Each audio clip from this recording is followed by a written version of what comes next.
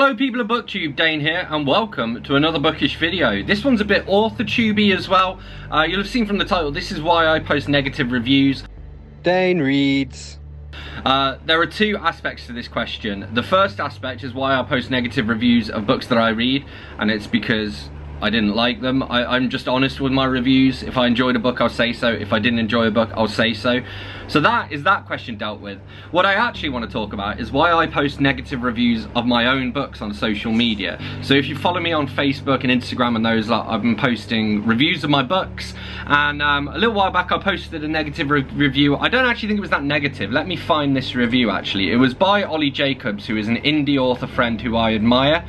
And he reviewed my book Come On Up to the House, and let's see what he said. He said, so there was no star rating, just a review as far as I remember. There might have been a star rating. And he said, not for me, I appreciate the author's style, but it did not click, DNF.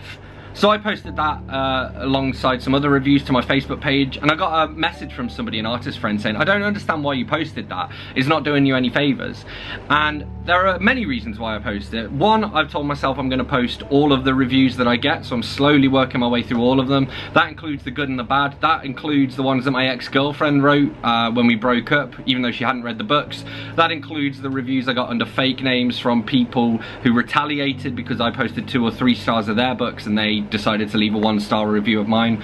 That even includes the one where somebody gave me 2 stars and said, I can't wait to pick this up, and I'm just like, what? That's a weird thing to post, but okay. And yeah, there are different reasons. I mean, one of them is that again, the first one, I suppose, is that I want to post every review that I've got. It's kind of a challenge I've set myself. I also don't like the habit that people have of like airbrushing their social media and only posting the good stuff. So I mean, I post about my mental health and things like that on my social media, the hope being that it will help other people to realize that they're not alone. And I think it's important. I mean, I'm followed by a lot of students who follow me because I work as a writing coach for one of my clients, and a lot of those see it as well. And I want them to see, you know, you will get negative reviews. It's actually a rite of passage for an author. Once you get your first negative review, you can kind of say that you've made it, you know. So I kind of want them to see that, you know, I get negative reviews as well. Everybody does. There are negative reviews of Lord of the Rings and Harry Potter and Pride and Prejudice and Tolstoy and all of this stuff. You know, people make YouTube videos where they read 1-star reviews of their favorite books. Taste is subjective, you know, and I kind of want to reflect that in what I post. The other thing is that there are actually studies that have shown that occasional negative reviews actually encourage people to trust products more. The idea being, if you go on a Amazon page or whatever and you see a book has only got 5-star reviews, you're going to think those are all just from the author's friends and family. If you see it's got a mixture of mostly 5 and 4 stars but the occasional 1 and 2-star review, you're going to trust it a lot more because you're going to assume that those reviews you know, more balanced, more fair, than actual genuine product reviews. And I guess the final reason why I do it as well is, why the fuck not, really? Like, I'm not so butthurt by negative reviews that it makes me cry or upset or anything like that. I think negative reviews are just as valid as positive reviews. And I think, again, this one, like, I don't even see it as particularly negative. Like, you know, he appreciated the style, but it didn't click for him, so he didn't finish it. Fine, you know, that happens. Not everybody is going to love every book that you write as an author, and I think that's healthy to acknowledge that. So I just don't see why I wouldn't, I guess. I was actually surprised to get this message from somebody, like, being like, why would you post that? It's like gonna hurt your sales and stuff. And it's like, mate, if it hurts my sales, I'm gonna make 10 sales this week instead of, you know, 11 or whatever. I don't know. I'm not going to give you actual figures because I don't think that is the done thing. But suffice to say that I'm not making enough from my books to make a full-time living out of it anyway. Maybe if I was, and, you know, posting a negative review risked me not being able to pay my rent or something, maybe that would be different. As it is, I'm not in that position. So again, I don't see why I wouldn't post it. So it's one of those where, after this guy sent me this message, because I'd been up all night as well, me being me, and I was trying to sleep, and I was like, I can't sleep, and it was because it was going around in my head. I was like, is it not obvious why I would post a negative review? To be honest, I don't see why more people don't do it. I guess, again, that reason they think it's going to hurt their sales. Fuck your sales, man. Like, no, I don't know. I don't write books to get rich, you know.